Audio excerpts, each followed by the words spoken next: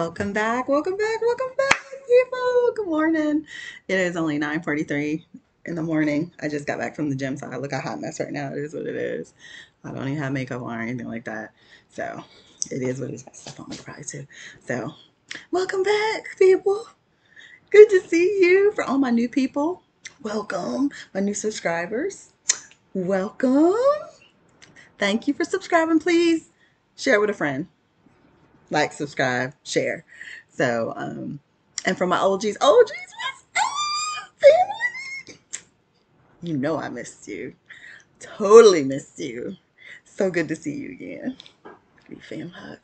So, anyway, if you're new, welcome to the channel. We're so happy you found us. You were probably divinely guided by God to the channel. This is a quick message too. God has been brewing. There's a couple more I think's coming out. He's been sitting. There's a lot. It's a lot. So stuff is still cooking up too. So this is a quick message. Hopefully it should be less than 20 minutes. But he wants somebody to hear this. They need to hear this right now. So you get shaded. Get myself together. This one's called The Place Where Fear Becomes Afraid. He wants me to give you a story time that happened years ago. But first we're going to get into some scripture stuff. It was many, many years ago when I wasn't sure of my calling in God. And I wasn't sure. I kind of knew some of the things that God wanted me to do, but I didn't understand everything, which I still don't, but have a lot more clarity now. God was guiding my steps and leading my steps into where he wanted me to be. And I specifically remember this situation happening, and it was him fortifying strength in me. Let's say it that way. So I have been sitting with God, and God had been talking to me, and we were meditating on fear. And I'm going to give you the first scripture he gave me, which is 2 Timothy 1-7. It says, "For God hath not given us the spirit of fear, but of power and of love and of a sound mind." And then he paired it with this scripture, which is Mathew 11:12. "And from the days of John the Baptist until now, the kingdom of heaven suffereth violence, and the violent take it by force." And I was like, God, I had never been taught that God was violent. He is. God's a G. Then he paired it with this one, which I was like, Jesus, I don't know that side of you. You ever know somebody for a long time, you didn't know a side of them, and you're like, woo, wee, you got that side, right? He paired it with Matthew 16:18. "And I say, and I say also unto thee, that thou art Peter, and upon this rock I will build my church, and the gates of hell shall not prevail against it." I was like, man, God coming hard.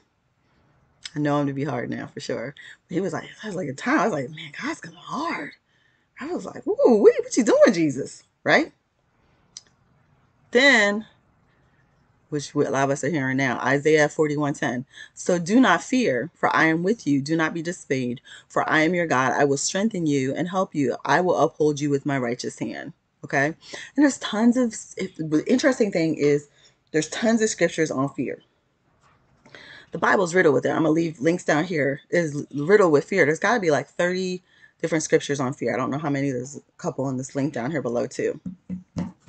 So it tells me, because of the amount of times that God repeats that God doesn't do anything for nothing.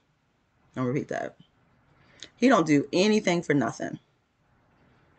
So the fact that it's repeated so often is because he's trying to drive into us that this is going to be something that we're going to have to face frequently. Not only that, but let's break this down and dissect this to the least common denominator this morning here. It's a weapon of choice of the enemy. I'll say that again. It's a weapon of choice of the enemy. So, if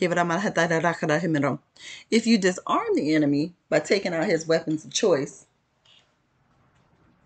as a matter of fact, some things can't operate unless they operate in fear. Holy Spirit said to say it's true. Some things can't operate unless they operate in fear. fear leading to control, whatever the case may be. They literally cannot operate. So let's break this down a little bit more. It's a weapon of the enemy. It's a choice weapon of the enemy. So it's one he's going to choose frequently. So if you dismantle fear, what has he got? So we know, because if you follow the community tab, fear and faith can't live in the same house. Faith is operation of God's kingdom. Fear is operation of the satanic kingdom. So fear is the primary thing that is used in the dark side, and faith is primarily used on the light side. Then what has he got? Interesting, huh? Okay, so let's break this down a little bit more. So God had talked to me about these scriptures, and he was talking to me about how this is a tool of the enemy. And he brought up that first scripture, which was, he's not given me a spirit of fear. And I'm like, okay, where did it come from? I figured out it was from the enemy, right? So I remember this day specifically. God taught me specifically, give me guys, I got a shirt on here, it's itching a little bit. I'm trying to pull it up. He taught me that day about fear. You know, there's a picture that is out there. I'll try to link it down here too. It says, it's like a meme, and it's showing before I go into prayer, and it's a little pussy cat. And when I come out of prayer, lion.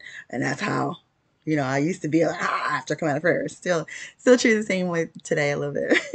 But I was like, yeah, after I came out of prayer. So I just come, you know, I was praying with God, and he was talking to me about this. And I just come out of prayer with him when this happened, the story I'm about to relate to you. And I'll never forget it. So, and all he talked to me about that day, which is unusual for God, because he usually talks to me about multiple things, was fear. And I'm like, okay. So apparently this is something he's trying to drive home. So I'm going to back up, and I'm going to explain what had happened. When I was young, this is important to the story. There was a dog in the neighborhood that had gotten out. And the dog literally was like this little vicious dog. And he had chased me around, and I was literally running around in circles, like screaming. I was like, ah, you know, like kids do, you know, thinking the dog was going to kill me. And I'm still a year, not even a nip on me. And, you know, it just created this fear in me, of dogs at that time. I don't remember how old it was. It had to be like 5 or something. It's at my grandmother's house. Fear in me of dogs. And it had lodged in my energy bodies and everything at that time. And so I just had this underlying fear and just cautious about dogs. So I'm going to leave that there. Right there. So hence God starts talking to me about fear. And he goes, okay, now daughter, it's time for you to go out and start your day. And I was like, yeah, let's do it. So I never forget this. But the peace that I had come out of with that day was like, it was not worldly. Like, it was a peace that surpasses all understanding, Holy Spirit said. It truly was. It's peace that surpasses all understanding, and all fear had been eliminated from me. I never felt that before. Now I know it. But I never felt that before in my life. So, as I feel like it's a test. It was a test. As the test would happen, I left, and this fear, it was like this, all this peace had like literally rested on me. I was afraid of nothing. And I go outside that day. As God instructed, I started my day. When I did, not joking, folks, this dog appears out of nowhere, right? So I'm gonna link it down on the energy side. It was appealing to the childlike wound, but that childlike wound was also fighting with what the Holy Spirit had told me. So there's two different things going on here at the same time when there was a decision with God. And literally, it's the first time I had ever experienced this. I've experienced it many times now.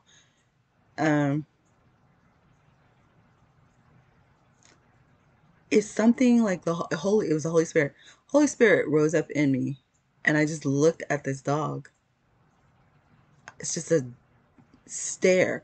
The dog is literally charging at me, barking. He's a pretty big dog, and barking and barking and kind of foaming at the mouth. And I just locked eyes and stared at him like that. And I didn't break my sweat. I didn't break my stare or nothing. And the dog is just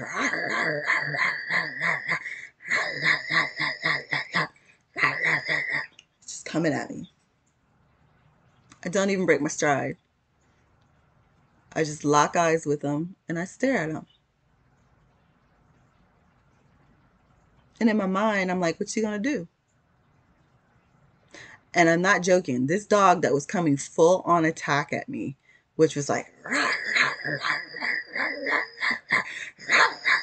this went on for about 8 minutes.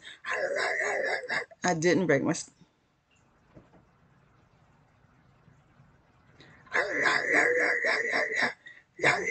He keeps going. Right? My stare came from Jesus at that point, from on the inside of me, and that dog went.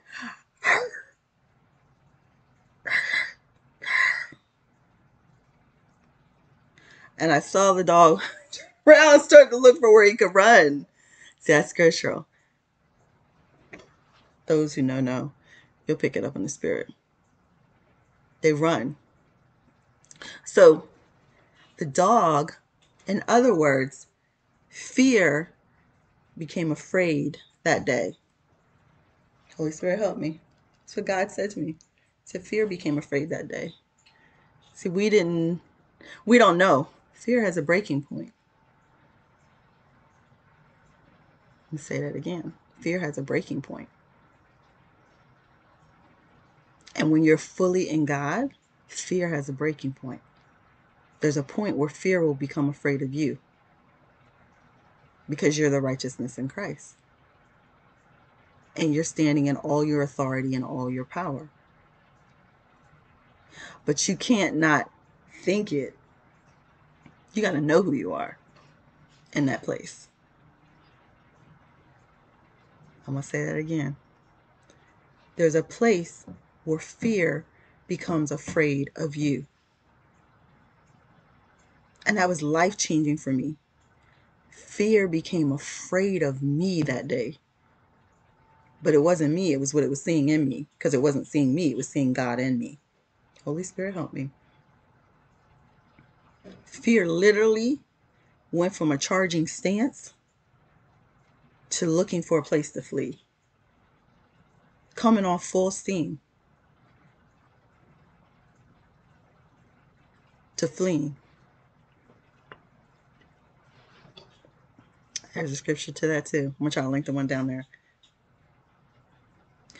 I'm supposed to leave this here because somebody needs to hear this today. There's also something where Juanita Bynum is saying it, and I'm going to link that down here. She says, this is the season where you square up. It's square up season, people. Square up season. Where you look the enemy in the eyes and you square up. Because all power and authority has been given to us. And you square up. Fear becomes afraid of you when you square up. So, I'm supposed to leave that here. I'm going to leave the rest of it down here. Give me at least till tomorrow, people. I'm going to link all as much as I can because I got a couple more videos to do. But I want you to understand this. When you know who you are in Christ and you know you're backed by Christ, who should you be fearing? Who is you afraid of? When demons answer to his name, who is you afraid of? Who? I just want to know. Who? So understand that when you're standing fully in Christ, and you're standing fully in him and the Holy Spirit's backing you, no weapon formed against you shall prosper, and every tongue that rises up against you shall be condemned. Every single one of them. So that's the message I'm supposed to leave here today. That's for somebody. I got to hurry up and upload it because I'm a little bit late on my time frame that God gave me. So I'm going to post a couple more videos, and some of the stuff he's still cooking up and brewing. So, all right. Have a blessed day, and I'll talk to you later. Bye.